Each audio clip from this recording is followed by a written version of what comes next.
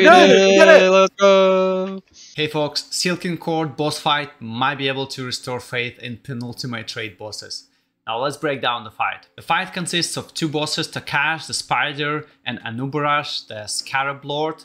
The bosses share HP, there's 3 phases, 2 intermission. And you'll see most of the abilities are like filler abilities, your run-of-the-mill, you know, dodge, frontal, spread was the circles, blah blah blah, all that stuff. However, there's one signature ability that each boss has that you have to know, and it's really fun.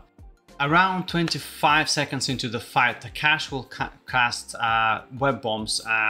He'll drop it in the middle of the room on the player, so you see there. Now, if anyone goes and touches the web bomb, it will explode, and it will bind that player to anyone within the 10 yards of the webs. Now you want to use those webs to stop a reckless charge by a Nerub-ar here. So if you stretch 2 of the webs through the middle of the room and a Nerub-ar charges through them, it stuns the boss and gives him like a 50% damage taken debuff for 5 to 6 seconds. If you don't stop the Nerub-ar's charge and don't stretch the webs, if you don't spread 2 of the lines and the Nerub-ar doesn't go through both of them, he hits the wall and inflicts raid-wide damage, which you can survive as defensive, but there's no reason not to, given that it's a very easy way to counteract with the ability. So yeah, it's very fun. There's also the scarabs that Nerub-ar spawns. They just fixate players. You can just run them through the boss and AoE them down or cleave them down. Nothing too complicated. Nerub-ar will charge the reckless charge twice. You can see here again, we're spreading the webs, making sure Nerub-ar goes through them, and he gets stunned and gets damage buff, damage taken debuff. So yeah, it's pretty fun, very visual. You can snap the webs if you have more people, for example, chained together. You only need 2 sets of players. Now the first intermission starts and it looks pretty cool. Now, so there's 2 things you need to do in this intermission. First, break Takash's shield, and the sooner you do, the sooner the phase ends. And dodge this web piece of slices that he drops on the floor. Now, they come in turns and they explode after a while, so you can just memorize which one was first one or the last one, and then just go into that safe space after the explosion happens.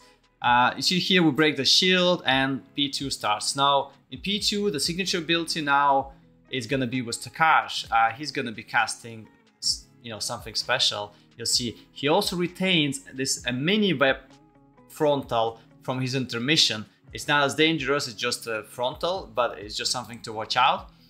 So again, shortly into the P2, Nerub-ar will cast Stinging Swarms. Now it puts some insects on 3 people. 3 people get debuff, and it's a magical debuff that you will need to dispel. However, the way it works is that if you dispel, it jumps on a closest player or on a Takash, and you don't want to rush with the debuff.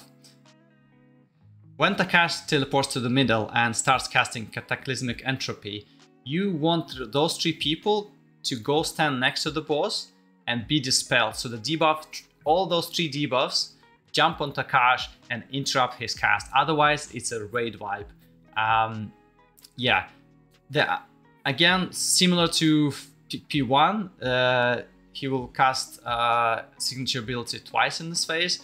Again, some frontals. There's frontal from Nerub-ar, frontal from Takash. Another ability that Takash gains is this web vortex, is when he pulls everyone to him and actually webs people together, chains people with the same ability as P1. Now, you actually don't need the webs in this phase. You can just snap it. However, you will need it in P3 when both bosses will start doing their signature abilities, and you need to break both of them, you know, one by one. So you see here again, Cataclysmic Entropy, 3 people go in middle, make sure they stand close to the boss, get dispelled, so the debuff doesn't jump on some other player, it has to jump on Takash. Second intermission. This is my fun part. So Nerub-ar gets a shield similar as Takash. You have to break it, and instead of like this web frontals, you get this spiky donuts, right? So it's a donuts across the room. You have to dodge them. If anyone gets hit, they get impaled. So you will need to free them, which again is just a DPS waste. So make sure you just dodge them. They look incredible, and yeah, remember when this phase ends, Nerub-ar will retain a mini version of those donuts, so you will have to keep dodging even more stuff in P3. You see here, we should be able to break the shield anytime now. Yeah, we break the shield, and remember P3, which means most of the abilities from P1 and P2 are now available in this phase, but none of them were available at the same time. You basically had time to react to everything. You either had to deal with the Reckless Charge from Nerub-ar or the Cataclysmic Entropy from Takash. So it's only one like deadly ability at a time. Yeah, but it was really fun. There was some downtime in P3 for some reason, you see here.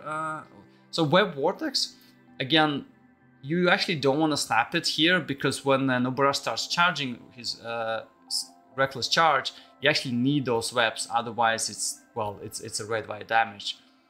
Yeah, you see here people have the webs, they form nice lines, he charges through the lines, gets stunned, boom, damage buff. And roughly another 20 seconds in, Takash will do his signature ability where Nerub-ar will cast Sting Swarm on debuff of 3 people, and they need to be healed and then dispelled next to Takash. And that's pretty much the whole fight. Yeah, it's very exciting. I can't imagine how hard it's gonna be on Mythic. I think even tweaking the timing and adding another extra layer of things is gonna be enough to make this fight incredibly difficult, but also incredibly fun. So that's it. This is Silken Court on heroic difficulty in a War Within Beta. I cannot hype it enough. I cannot wait for this fight. This is incredible so far. I hopefully they don't mess it up. So yeah. Anyway, thanks guys for watching. Let me know what you think about this fight. And yeah, have a great day. I'll see you next one.